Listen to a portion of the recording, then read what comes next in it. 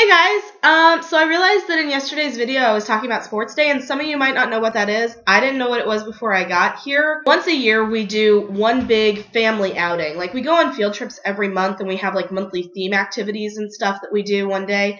But once a year we always go, we have a big day, usually on a Saturday, where all of the parents come too. And it used to be evidently that it was like 1 year would be Sports Day, and then the next year we would go hiking, and then the next year would be Sports Day, and back and forth like that. But we did Sports Day in October, and now we're doing it again in April. So I don't know, man. I don't even know. Nobody's really sure what's going on with that.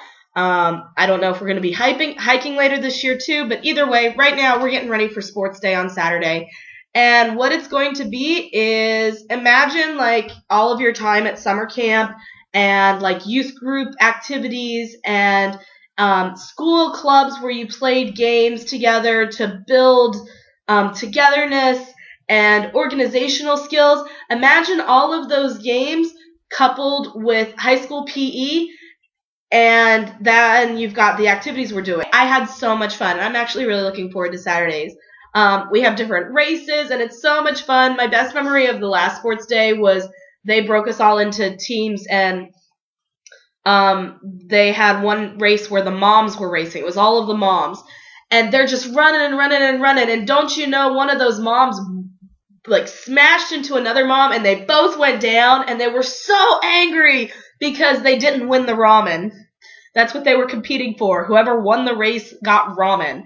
They had another contest where all of the dads lined up and kicked as hard as they could so that their shoes flew off, and whoever's shoe went the farthest, they won a prize. They won a pack of ramen.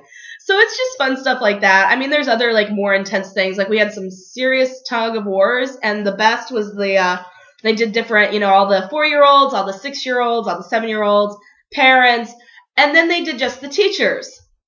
Then they did just the foreign teachers.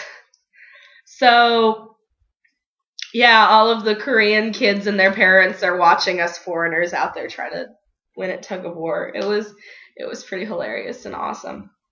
But yeah, so I'm really looking forward to Sports Day, and hopefully I can get this camera computer thing figured out so that I can actually show you guys what's going on.